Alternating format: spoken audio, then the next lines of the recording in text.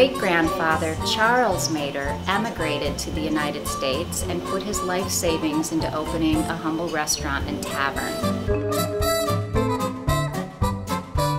What's it like to be fourth generation business owner here?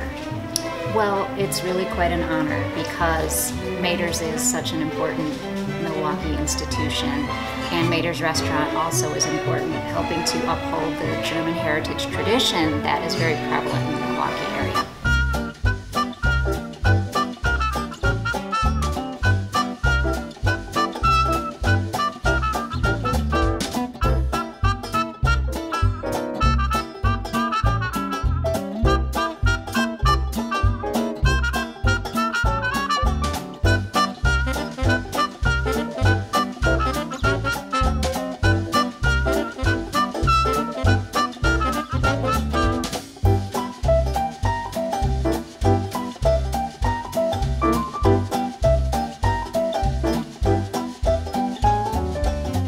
That's when you know it's good and juicy and tender when it comes right off the bone.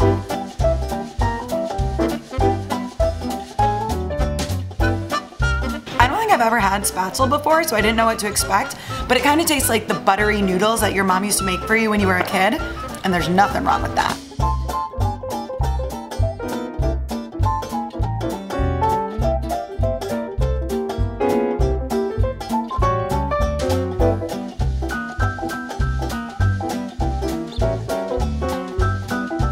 Our customers come in with already an expectation of a food that they are familiar with.